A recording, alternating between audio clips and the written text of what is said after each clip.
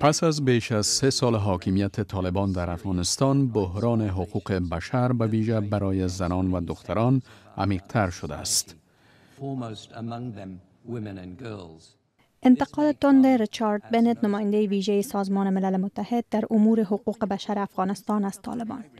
ریچارد بنیت از جامعه جهانی خواست تا در رابطه به وضعیت جاری حقوق بشر در افغانستان یک طرح جامع را تدوین و تطبیق کند.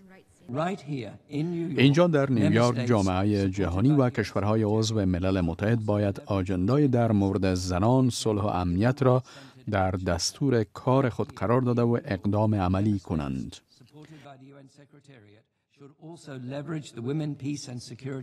این مقام برجسته سازمان ملل روز جمعه گزارش را در نشست مجمع عمومی سازمان ملل متحد ارائه کرد. طالبان که بر سفر آقای بنیت به افغانستان ممنوعیت وضع کردند، گزارش او را نادرست و تهیه شده به اساس منابع خارجی خواندند. ریچارد بنیت در ادامه سخنان خود در این نشست گفت که برای پاسخگویی در مورد وضعیت افغانستان اقدامات عملی نیاز است. روش‌های دیگر پاسخگو کردن شامل تحقیق جاری محکمه جزایی بین المللی است.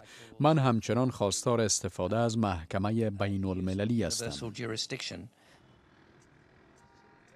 در بیش از 3 سال حاکمیت طالبان بر افغانستان، این گروه از سوی سازمان‌های حقوق بشر همواره مورد انتقاد بوده است. این سازمان‌ها طالبان را به تکرار متهم به نقض حقوق بشر و ویژه حقوق زنان کردند.